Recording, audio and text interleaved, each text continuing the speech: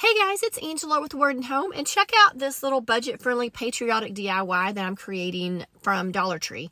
So I found this plastic frame from Dollar Tree in these wood curls, and what I did was I took spray paint and I painted the wood curls red, white, and blue, and I removed the center out of the picture frame, and I'm just simply hot gluing these directly to the center of this frame, as you can see right here. It's super duper easy.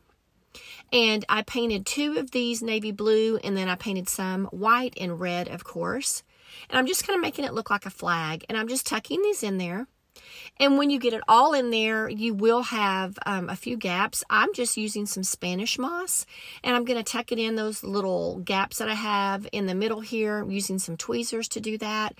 And then I'm tucking it around the edges too. I didn't even use hot glue to attach that, but you certainly could do that. When this is all finished, you could add a bow. I think that would be cute as well. But look how great this turned out. I really enjoyed it. I added some distress ink to the edges of the frame.